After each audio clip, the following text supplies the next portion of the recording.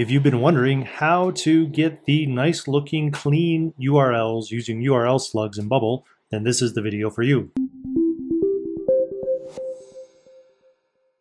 So as we can see here on this photo, the nice SEO friendly URL slugs is definitely something that you want to get set up for your Bubble app. So let's go and see how to do that. And in this video, what you're going to get to see is a site that was actually built prior to Bubble releasing their URL slugs back in the day. So in this site, we actually have this kind of not so nice looking thing, but maybe we would want to update it so that it uses the name of whatever this is. And then I'll also note that why something like this might be important to you is a lot of times websites 10 years ago were just like a static HTML page, where the more advanced ones were dynamically driven by the contents of the database. As this is obviously something that existed 10 years ago, but its availability to normal people to be able to create has grown in recent years, and especially with the advent of no-code.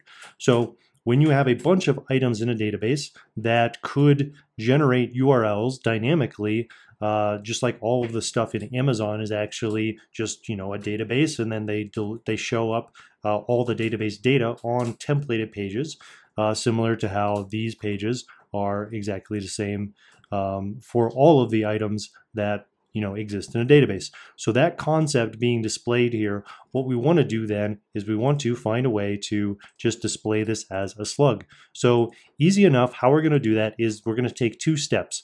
First and foremost, over here on the page, when you go and set this, I know there's even a video by Bubble themselves about slug setup, and not to repeat the content there, but I'm making this video as a addition to it because I think there warrants more discussion around the SEO value of doing this, and so that's the purpose of this video. So the type of content for this page, well, yeah, we're just going to dive over to the development area.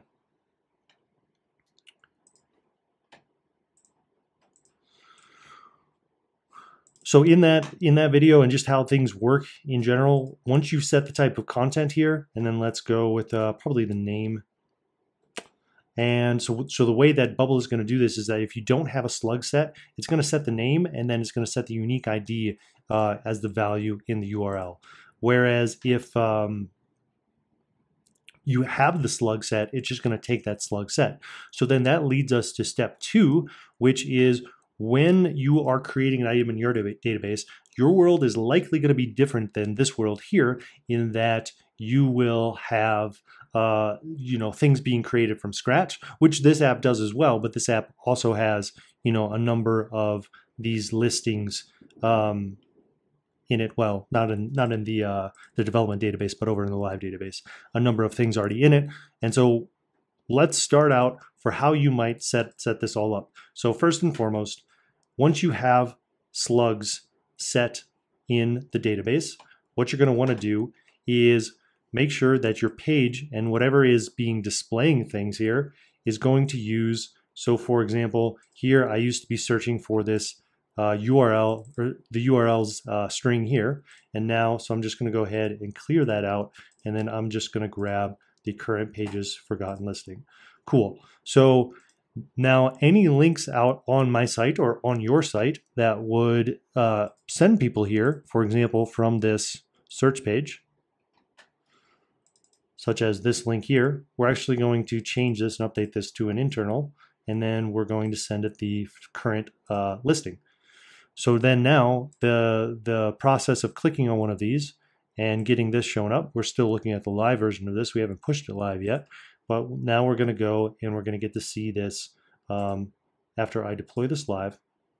So let's just say URL update confirm. And so we're going to get to see a secondary version of this. So let's go to the live site. We're going to get to see a secondary version of this here, in that the secondary version is that it takes the name, and then it also takes this unique ID. However, next thing we're going to do is we are going to head over to the live version of the site, and we're going to actually edit this database entries value. So I'm going to search for this, having that unique ID here, and then I'm actually going to grab this name here, and this is what I'm going to use for this slug. And then after showing this, because again, we're working just with this particular example here, but in your world, you actually will probably be more likely creating things from scratch, but super, what's the word for it, thorough in this video, because you get to see it both ways. So you can see it kind of after the fact. So now, for this particular one, let's go and see if we can find it. Let's see if we refresh that and see what it shows us. So we can see that it automatically noticed that it had the slug there and removed that thing. So here we have a URL where it is, you know, much more like the SEO-friendly URL slugs that you're likely trying to achieve with your setup. So the next question is, all right, with all of these things in the database, like we were just kind of looking at here, if we were to, when these are created, what you want to do is over in the world of workflows. Now, I don't actually have something set up for this one, but let's just kind of make one up. So when the page is loaded, okay, we'll head to development. When the page is loaded, well, let's just say do every 5 seconds. We'll get a fresh one here that we can look at. Maybe. Or we'll just refresh it because... Okay, so it's likely that you're going to have something in your world where you are creating a new thing. And then note here, this is the set a thing slug. So when you create a new thing, and in this case, it is a listing, we don't really go here and set the slug there. So you'll just create your thing, and then you'll set all the fields of whatever it is, whether you're, you know, dealing with cars or trains, planes, and automobiles, whatever. Whatever it is that your thing is in your app, then after you've created that new thing, you'll set the slug based upon this, and then maybe you'll take the result of step 1's, you know, name or something like that. And then so that will set the slug automatically, and then you wouldn't end up with a database filled with, well, okay, and we've also left the live database, but the one with all the gazillion listings,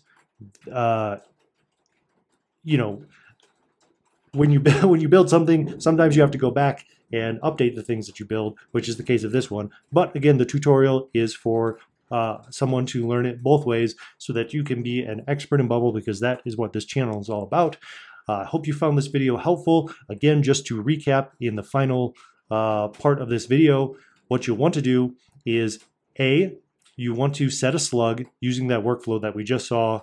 With after you've created a new thing, you set a slug on it. So for anything that you have tons and tons of stuff that you're trying to make those stuff things, because I don't know your particular scenario, but in mine there are listings of photography places to take cool old-timey photos.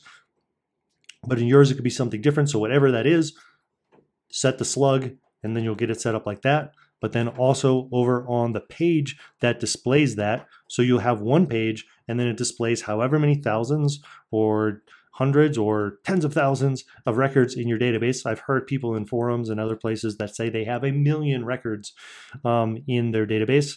Then you'll want to set the type of content there to that type of thing. You'll want to pass that data there and make sure that that data is, and then obviously, you know, just use the current page's thing anywhere you're trying to access that data on the page.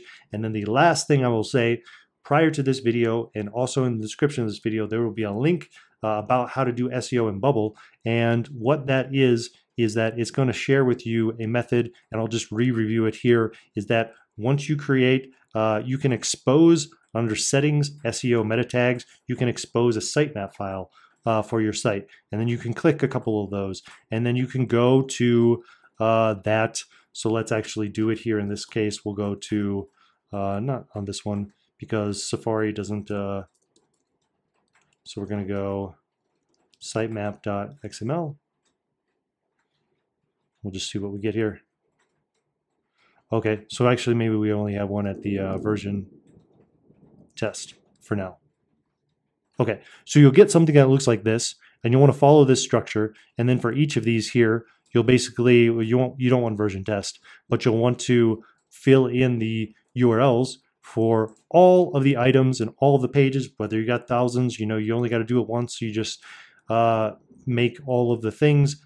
Well, as it gets updated, I suppose there is some maintenance there.